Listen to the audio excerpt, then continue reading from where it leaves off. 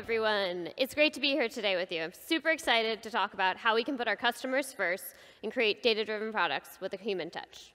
But first, just a little bit about me.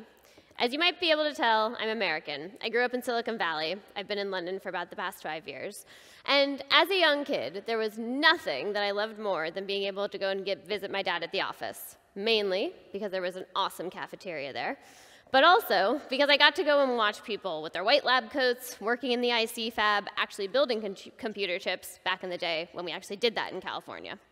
Nowadays, it looks a little bit different. I lived there during the dot-com boom and bust and figured that I'd always end up in tech.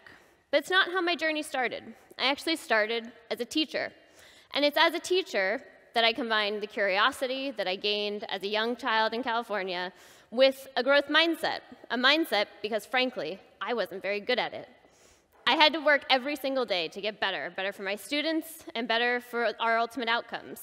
I've applied that same thing as I've come into product, for my teams and for everyone else. And finally, I love food. This is how I ended up working in food delivery in the first place. Early as a startup named Maple, which was based in New York. We were an early delivery-only concept, and ultimately here at Deliveroo in London. All right, enough about me. Let's talk a little bit about Deliveroo. Deliveroo was born from a need, a customer need. Frankly, our founder and CEO, Will Shu, he was a banker working in Canary Wharf, for those of you that are familiar with London, and felt disappointed with the quality of food options that he had available to him when he was stuck at the office late at night. He talks about this all the time. And so he got on his bike, started talking to restaurants, and he built Deliveroo. Today, we're on a mission to be the definitive online food platform, much like all of the other companies that you see behind me. So what exactly does that mean? And when we start thinking about, or you hear often about companies that work in the logistics space, they talk a lot about the complexities of operating a multi-sided marketplace. To give you a bit of an idea, I want to start with talking about the life of a Deliveroo order. Take, for example, you, a friend. You're together, it's Friday night, you're enjoying having a nice conversation, you start to get a bit hungry, you decide, do we want to go out someplace? Do you want to cook something? Ultimately, you settle, you want to order.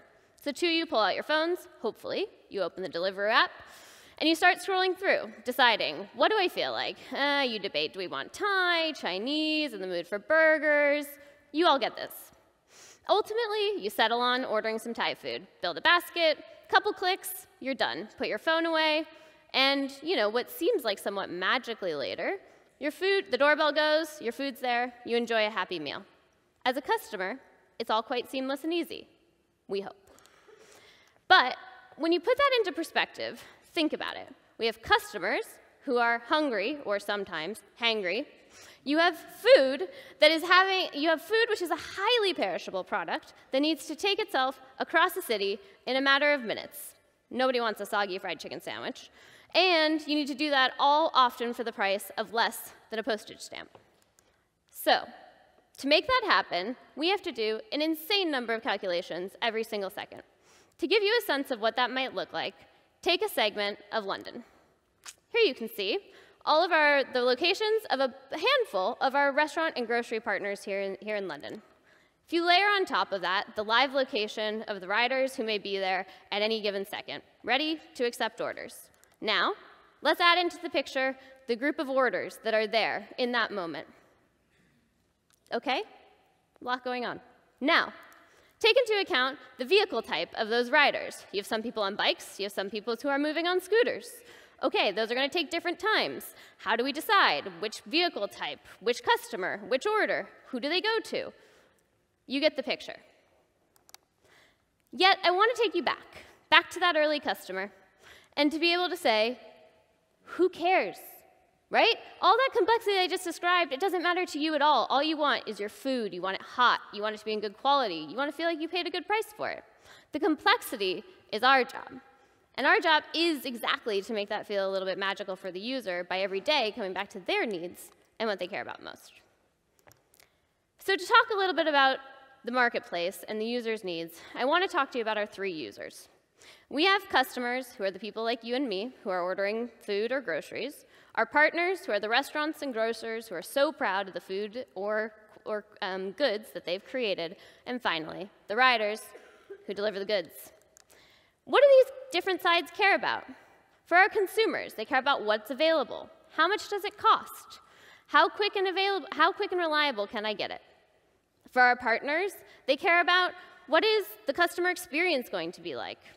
These people care deeply about their food. What is the incremental demand that we can generate, and what are the tools and innovation that we can provide to them? And finally, for our riders, they care about flexible work, attractive earnings, and security. Great, so we know at a surface level what our users care about. But frankly, it's not enough. It's not enough to be able to build great products. And that's where we turn to primary research. I'll tell a little story. A few months ago, I was sitting in a research session here in London, one of the ones where you get to sit behind a two-way mirror, get to hear people talk about their experiences. It's great. I love it. A group of our frequent customers was going around talking about why they loved, didn't like Deliveroo, things that we could do to improve for them and for their experience. Great. Most of this was quite positive, but we came to one customer who kind of was a little bit more tentative about things. They talked about how recently it felt like their experience had changed. They couldn't quite put their finger on why, but they stood out. They were still super excited and positive about Deliveroo, but I noticed something a little bit different about that user. I was curious to know more. It's exactly this sort of insight that comes an ability to build empathy with our users that we believe so deeply in at Deliveroo. So much so, we have a program which is called We Are Deliveroo.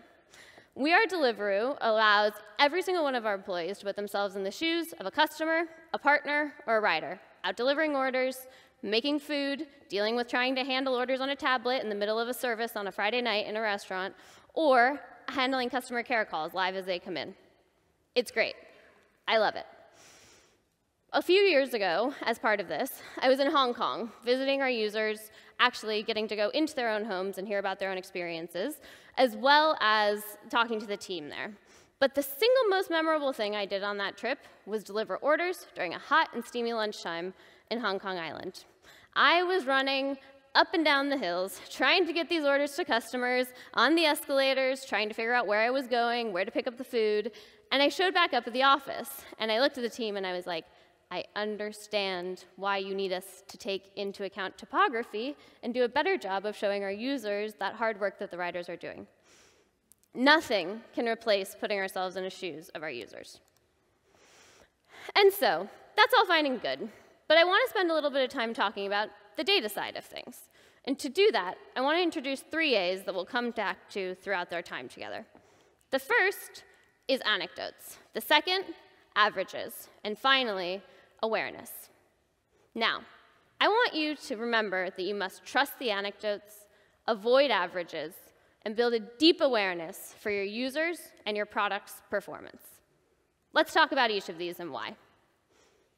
Early on in my times as a PM, I learned not to fight the anecdote. Why? Well, the anecdote nearly always wins. We've all been there, or if you haven't, you certainly will be at some point. The moment where your friend, or you're a senior team member, or your cousin's best friend's uncle shows up and says, why does your product do this thing? Or why don't you have this feature? The immediate reaction that you have is often, it's like that because. We try to explain away, or we try to justify the choices that we've made. Instead of taking a moment and pausing and saying, what can I learn from this? What could I do differently? We often also try to use data to justify when we think that the anecdote is wrong. But if you do that, you'll lose. Another example. A few years ago, we started getting a bunch of feedback from our internal employees, because we run a robust internal employee beta program. They were talking about how every time they would look at a menu, or not every time, inconsistently, they'd look at a menu, they'd go to checkout, the delivery time would change a bit. Not big, not a big deal, but something they were noticing. The team looked into it, and they were like, our metrics look good, nothing is happening, there's a million reasons, think back to the map, as to why your delivery time might change from your menu to your checkout. So don't worry. And so they went on with their business, got back to their roadmap, delivering impact to their customers, believing that their data was giving them the right answer.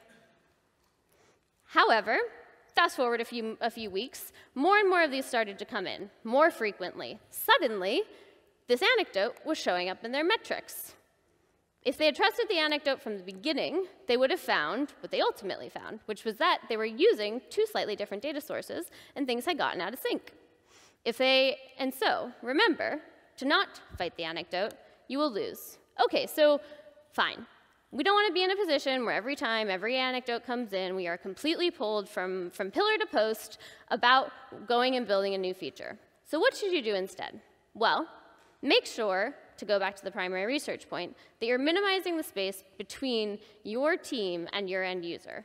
And when I say team, people talk a lot about product managers being the people who are the conduit for users and information to their team. No, you want your engineers, your designers, your data scientists, anyone who is working on building your product to be directly talking to your users. It builds empathy in a way, and they will build better products. I guarantee it. Second is what we talked about just now. Remember, between the anecdote and the data, the anecdote will win. Some of you are probably saying, I don't believe you. I can understand that. Data is great. We want to measure everything that we can, right? It's what we're trained to do. We want to measure it. We want to see the metrics. We want to be able to point to anything that might be going on at any point in time. But because we measure everything, we have huge amounts of data. And when you have a huge amount of data, it will inevitably mean you need to aggregate that data. And when you have to aggregate that data, it's going to hide the insight. And that's why you have to make sure that you figure out how to use the anecdote to get to the general underlying problem. Relying on those anecdotes and your data together will get you faster to a solution. All right, on to our second A, avoiding averages. They hide insights. Now, trust me, averages can be great at understanding the average performance of your product, giving you a sense of how things are going, how you're doing. But, as we were just talking about, when you have a bunch of data, just like an average is going to naturally be, you're going to hide an insight. I'm going to pause for a second. I want you to turn, meet your neighbor. You're going to have 1 minute, and I want you to answer 3 questions. How many times have you used food delivery in the last month? Or in the last year, sorry. What about the last month? And for funsies, what's your favorite order? Go.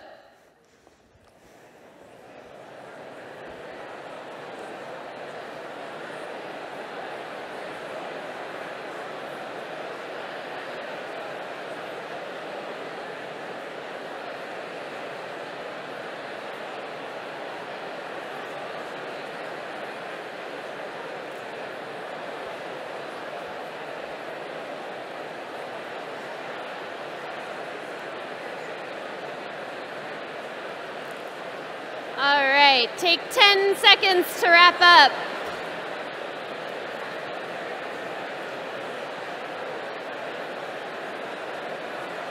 And 5, 4, 3, 2, and 1. Nice. A trick from my old teaching days. Seems to still work. Really excited to see, well, first of all, like so much enthusiasm, one about meeting your neighbor, getting to talk about these orders. I hope that as you went through that exercise, it helps you to build this point about averages, right? So I imagine, if I had to hazard a guess, when you started chatting, you guys probably had fairly different behaviors. If we were to take the behaviors of everyone in this room and try to group them together, divided by everyone who is in the room, you'd end up with something that probably looked very different than yourself. And then, if you tried to do that in a mass scale, you'd end up with a totally wrong answer. Let's take, for example, again, the Deliveroo example. We have a business which varies a ton by time of day, day of week, time of the year. Is it raining? Is it snowing all of a sudden? All of these cause peaks and troughs in the way that we see demand. And if we used averages to try to predict what was going to happen from our business, we'd be completely off. Let's take a user-specific example, though, with averages as well. One that we learned recently in experimentation. We hear often from our customers that sometimes they just have too much choice. How do I decide? You give me 50 Indian restaurants. Which one should I go for? And so we had a team that was thinking about, how can I help a user find a new favorite restaurant? What would it need to look like? They had validated it in user research that it was a problem that our users had. It showed up in the data. And so they launched their feature. came to the end of experiment, and they ended up with what looked like a flat result. We'll get to this later, but flat results are the enemy. So, taking that flat result, they segmented their data. They tried to look more into what might actually be going on. And when they did, they found that looking at their new user behavior versus the existing user behavior, there was actually a huge opportunity. New users loved this feature. They needed the help to figure out where they should order from. They didn't have name recognition of places in the same way.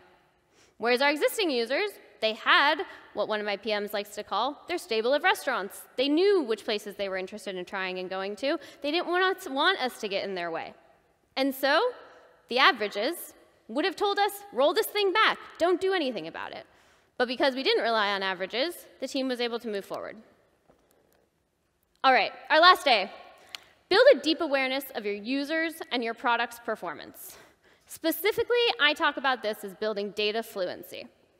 And data fluency means that you have alignment of your product and your performance, and crucially how that connects to your user and your business outcomes. We are not in the business of building products that our users don't want and that don't generate our business outcome that we need. The second is in building an intuition and muscle around experimentation.